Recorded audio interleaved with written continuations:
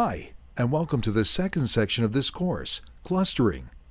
The section will demonstrate the following topics: getting an idea of how clustering works and comparing it to alternative existing classification techniques, using scikit, learn, and matplotlib to enrich the possibilities of dataset choices and to get a professional-looking graphical representation of the data, implementing the k-means clustering algorithm, implementing the nearest neighbor method and comparing the results with that of the k-means.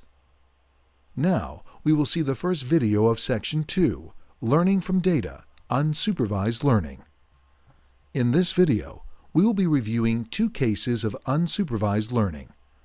Unsupervised learning basically consists of finding patterns on a previous data set. Normally, little or no information is given for this technique, and the procedure should be able to automatically determine how the information is organized and recognize the different structures in the data organization.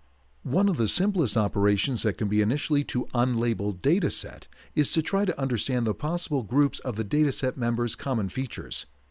To do so, the dataset could be split into an arbitrary number of segments, where each can be represented as a central mass point that represents the points belonging to a determined group or cluster.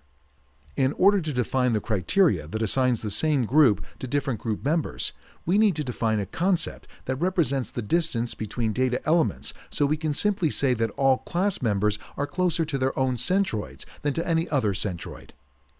In this graphic, we can see the results of a typical clustering algorithm and the representation of the cluster centers.